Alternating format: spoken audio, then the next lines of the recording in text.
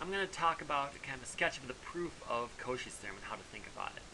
In Cauchy's theorem, we have two homotopic shapes, and everything is really nice. You've got a holomorphic function. These two are homotopic. The circle over here, the black circle, and the purple triangle are going to be homotopic with continuous partial second derivatives.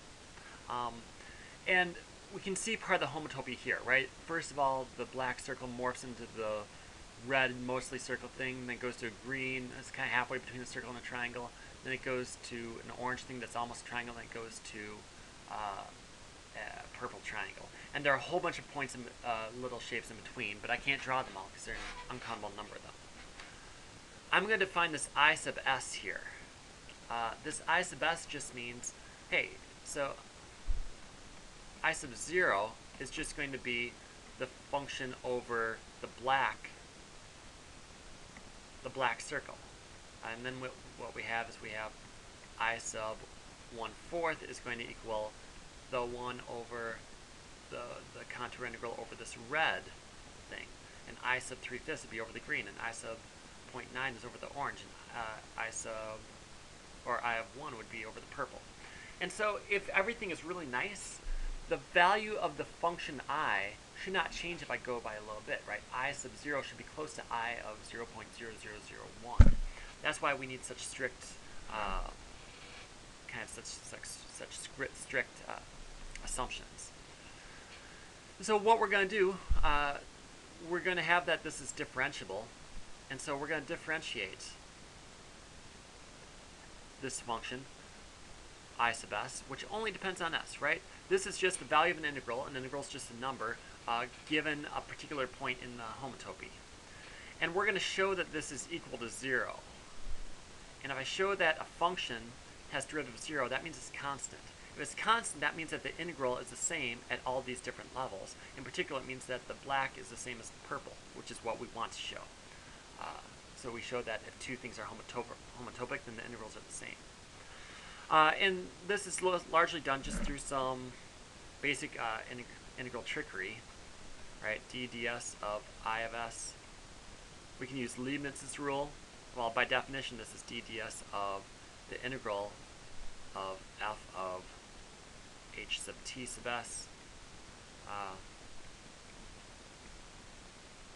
times this. I'm parameterizing f.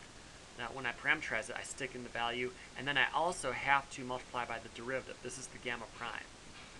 And then, right, Leibniz's rule says that I can move this to the inside, and it turns into partial with respect to s.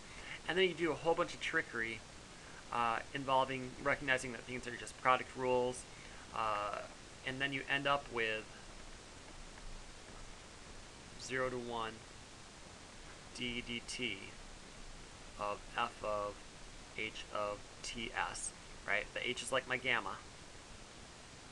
dh ds partials dt.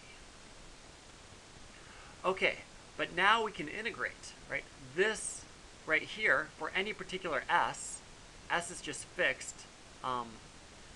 Any particular s, I just have a regular old integral in one dimension. I can use the fundamental theorem of calculus.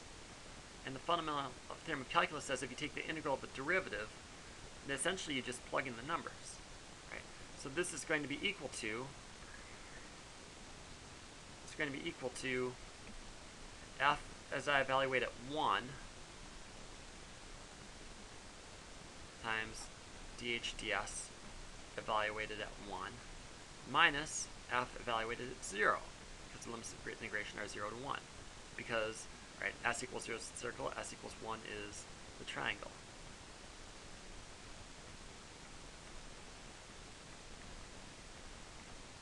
Okay, let's keep in mind what the numbers are. The numbers 1 and 0 stand for t. T tells you to go around the circle. So when t equals 0 for the black, I start here, and then when t equals 1, I end up at the same place.